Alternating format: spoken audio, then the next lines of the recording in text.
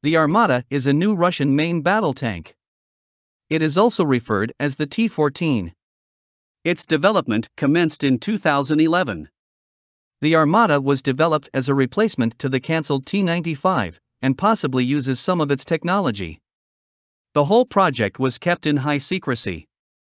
In 2012, the project was approved by the Russian MOD.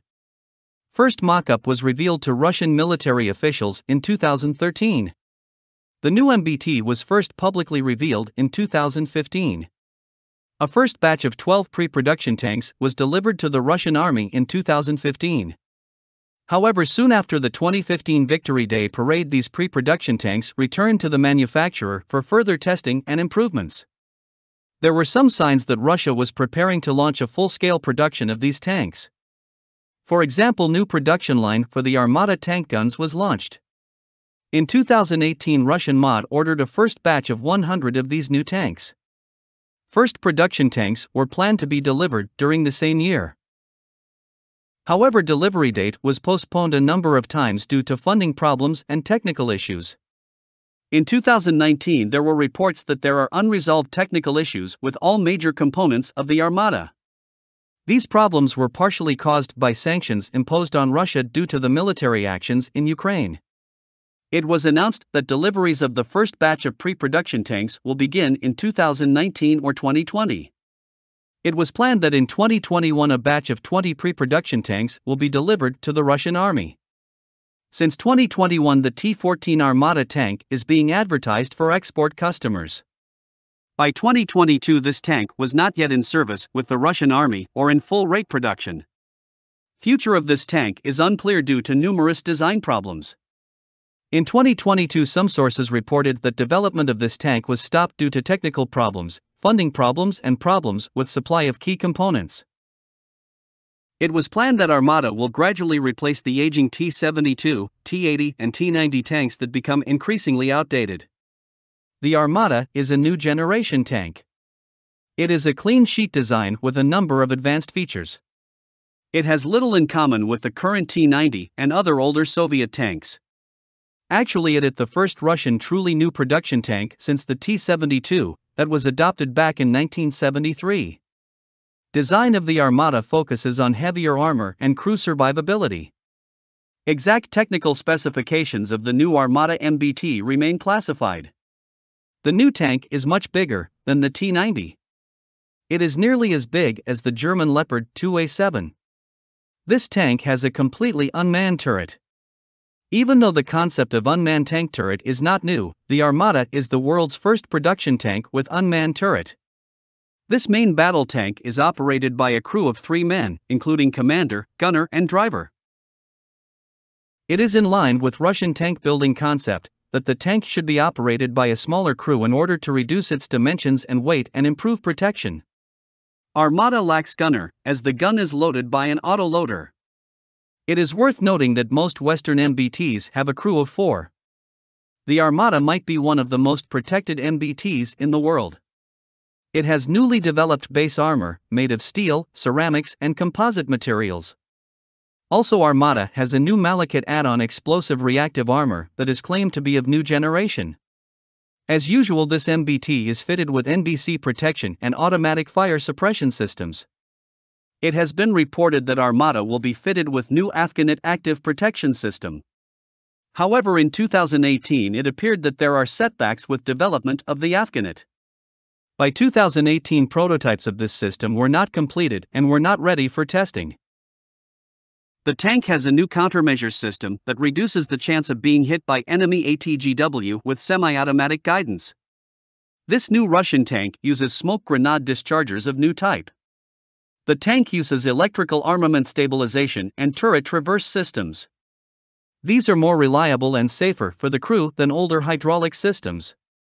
Furthermore, these provide a quick turn of the gun in proper direction. All crew members are seated in a well-protected, armored cell. It is separated from automatic loader and ammunition. The tank has improved resistance to damage. It can operate even with penetrated armor, as far as the crew cell is intact.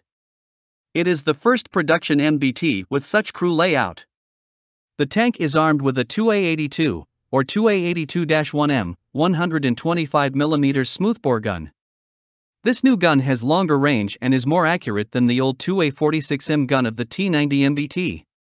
The gun is completed with an autoloader. It was planned that the tank will be capable of firing programmable ammunition.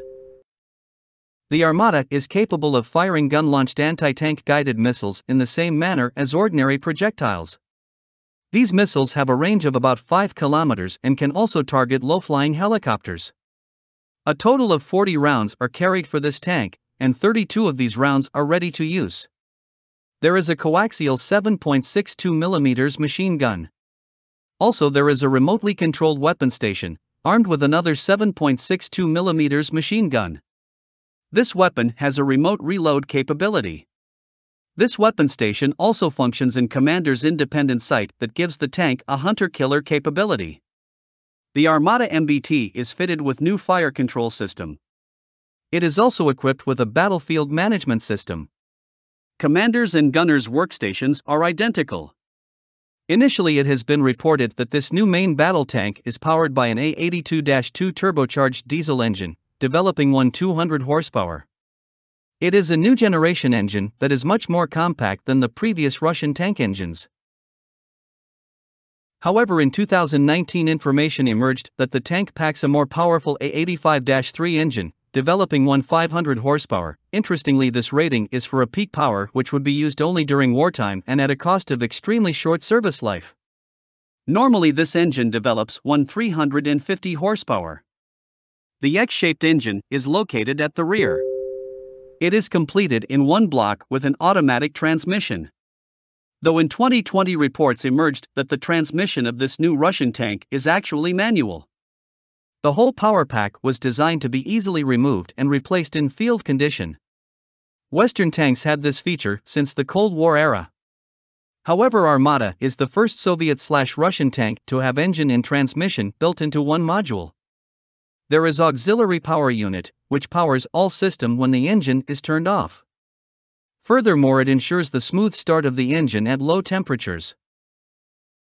However, by 2019 Chelyabinsk Traktor plant, producer of the Armata's engine, was close to a state of bankruptcy.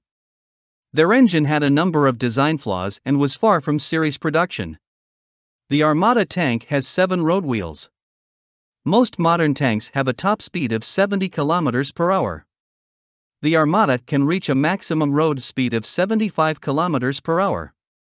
The tank has a maximum range of 500 km on internal fuel. Once additional fuel tanks are carried at the rear, the range can be extended to 600 km. This tank has a built-in self-entrenching blade and can prepare itself a defensive position within 12 to 40 minutes, depending on the ground type. From the earliest stages, the Armata was designed to be a versatile platform for a whole host of armored vehicles. A number of specialized vehicles, such as self-propelled artillery system, heavy IFV, armored recovery vehicle, heavy flamethrower system, engineering vehicle, self-propelled air defense vehicle and other support machines are planned to be based on this platform. Heavy infantry fighting vehicle. It is also referred as the T-14. It was first publicly revealed in 2015. This vehicle can carry 6 to 8 fully equipped troops. It is one of the most protected, if not the most protected IFV in the world. The Armata tank has a rear power pack arrangement. That became an issue for the designers in order to make troop compartment in the rear part of the vehicle. So the Armata infantry fighting vehicle has a swapped front end with the rear. It is driving backwards comparing with the original Armata MBT. A first batch of 12 pre-production vehicles was delivered to the Russian army in 2015. However, soon after the 2015 Victory Day parade, these pre-production infantry fighting vehicles returned to the manufacturer for improvements and further testing. In 2018, an improved variant of the Armata Heavy IFV with unmanned 57mm turret was publicly revealed. It packs a much heavier punch. BMP-KSH is a command post vehicle. It is based on the Armata Heavy IFV, but lacks turret. It was first observed in 2021. BMO-2 is a proposed specialized heavy armored personnel carrier. It is a dedicated transporter for flamethrower squads, armed with RPO-PDMA, SHMEL-M, portable infantry flamethrowers. It has less space for the dismounts, but can carry 42 portable infantry flamethrowers. Armored Recovery Vehicle.